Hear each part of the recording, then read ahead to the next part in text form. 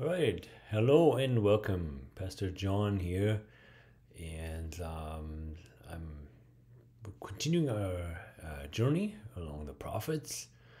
And today we're going to be looking at the book of Jeremiah. So I invite you to open your Bible, turn to the book of Jeremiah, chapter 29, verses 11 to 14. So please open your Bible, turn to Jeremiah chapter 29, verses 11 to 14. And we read, For I know the plans I have for you, says the Lord. They are plans for good and not for disaster, to give you a future and a hope. In those days when you pray, I will listen. If you look for me wholeheartedly, you will find me. I will be found by you, says the Lord. God bless the reading of His word.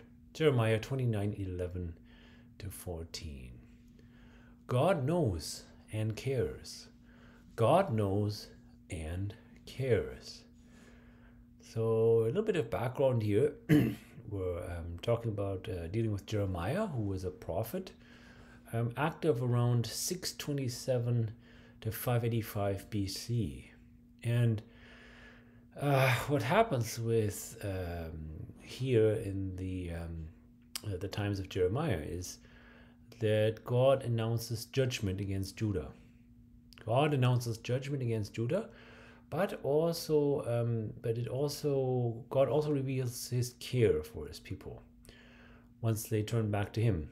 Right? So as they turn away from idols and worshiping false gods and deities, turning back to Him, He promises His care and restoration for His people. That's a big one. So Jeremiah is warning the Israelites repeatedly of God's judgment. Repeatedly, over and over and over again, God is warning the Hebrew people, the Israelites at the time, of God's judgment. And the people are not listening. Why are the people not listening to God's spokesperson and to God speaking through Jeremiah? So the context here is found in Jeremiah 28, where that's the preceding chapter, where we're dealing there with false prophets. So as you read through the entire book of Jeremiah, you will see repeatedly, over and over again, those are false prophets. They're not sent from God, right? They're of the devil, right? Satan is influencing them, telling them what tickles people's ears. Just not the truth. In other words, everything's fine. Just continue on with your life, and they keep on worshiping false prophets. Everything but they worship everything but our Lord God. So the people don't listen, and what happens then is that they are exiled. The Israelites are then exiled to Babylon in 586 BC, and that's unfortunate, but that's the outcome. So the topic here for us is that God knows and cares. God knows and cares. God announces judgment and judges, but God is also merciful, and He promises hope despite the exile.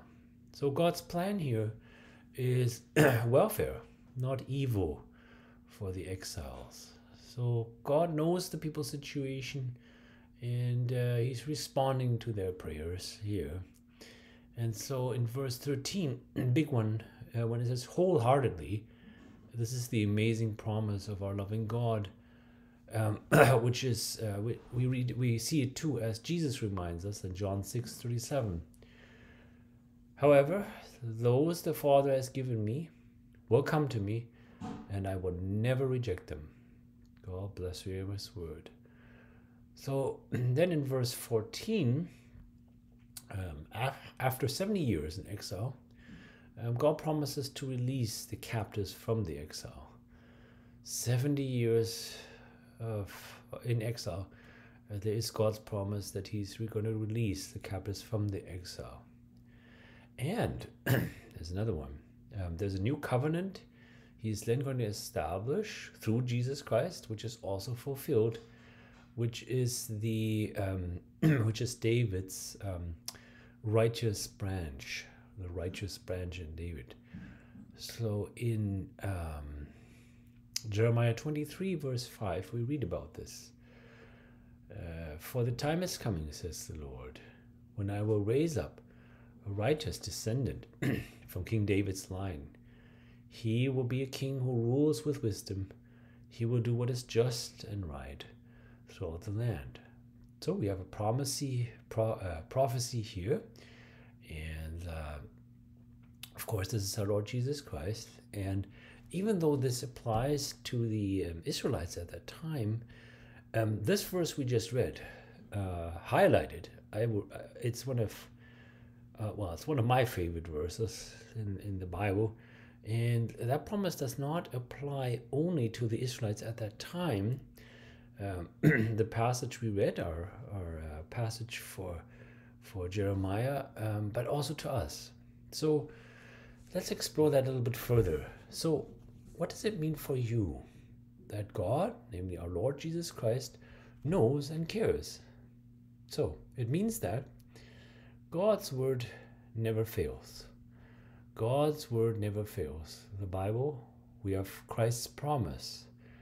Jesus Christ's own promise. We read in Hebrews chapter 10, verses 19 to 22, which is basically a call to persevere. So in Hebrews chapter 10, verses 19 to 22. And so, dear brothers and sisters, we can boldly enter heaven's most holy place because of the blood of Jesus. By his death, Jesus opened a new and life-giving way through the curtain into the most holy place. And since we have a great high priest who rules over God's house, let us go right into the presence of God with sincere hearts, fully trusting him. For our guilty consciences have been sprinkled with Christ's blood to make us clean, and our bodies have been washed with pure water. God bless His word. Wow, what a promise and blessing. Also, God's promise never fails. When God says something will be so, it will be so. So his promise never fails. And so we read in Deuteronomy chapter 7, verse 9. Understand, therefore, that the Lord your God is indeed God. He is the faithful God who keeps his covenant for 1,000 generations and lavishes his unfailing love on those who love him and obey his commands. God bless the reading of his word. So God's faithfulness, when he says his covenant lasts, keeps it for 1,000 generations, in other words, eternally, for eternity. Right? So, big one. So we want to embrace his unfailing love and obey his commands, right, to start. And God calls us to himself. Just as it is with Jeremiah here, God calls us to himself. And Jesus reminds us, I am the good shepherd. I know my own sheep, and they know me. I am the good shepherd. I know my sheep, and they know me. John 10:14. And in John 10:27 to 28, my sheep listen to my voice.